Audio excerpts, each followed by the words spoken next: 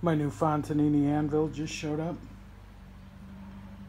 It's quite a beast. 460 pounds. It's got the side shelf right there. The upsetting block. North German style double horn. Super excited. Can't wait to move it up this little ramp. And I think I'm going to move my 200-pound Arm & Hammer and set her right on top of that stump right there.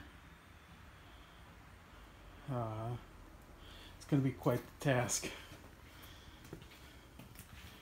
Might move the 200-pounder and put it there where the 100-pound Arm & Hammer is. There's my forge. Quite a packed little shop right now. Need to do some organizing, cleaning. Seems like I have to do that every month or so. It gets kind of crazy in here.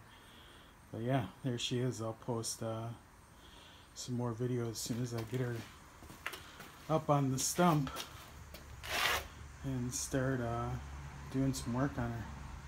Super excited. I've waited a long time to get her, but she's home.